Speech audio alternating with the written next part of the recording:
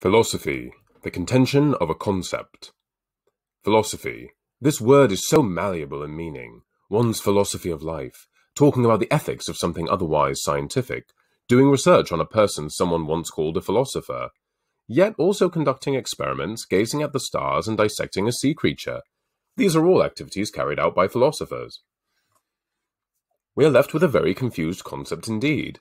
This is not a problem for many registers of language. Indeed, it is the mainstay of many of them. However, for better or worse, less mutable definitions are the bread and butter of the highly professionalized academia we find ourselves in today. So, what do we tend to mean in a professional context? Even that remains murky at times.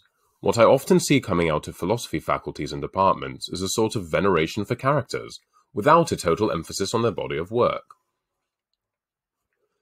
I am very partial to this myself.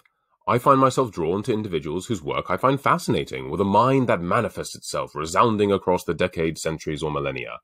This is both healthy and necessary to the pursuit of knowledge. We benefit from role models and antecedents. Simple as that, right? And yet, this urge is not always bridled by that other healthy urge, the urge to be skeptical of ideas, to the trepidation surrounding the temptations of hero worship.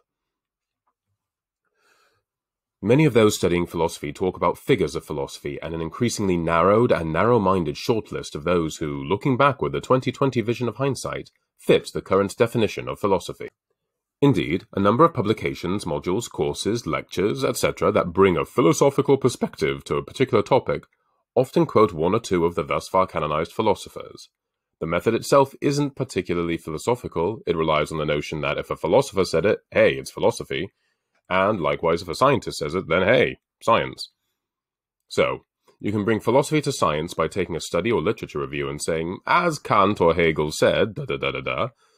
Whilst this can be part of the discussion, that speaker or author usually cites philosophers in such a way as if to say, hey, that's interesting, or because philosopher N said this and that an idea must have merit in and of itself.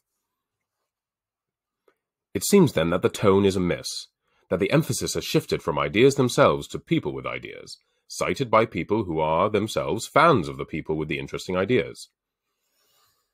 In order to preserve the integrity of a canon of thought, it is important to be honest as to what philosophy has been, is, and can be, so that such endeavors can continue.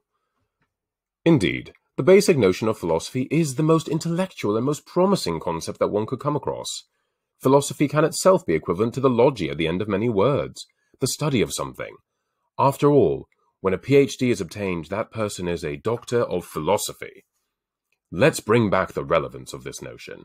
Let's all be philosophers, and let's all truly have a love of knowledge and of wisdom.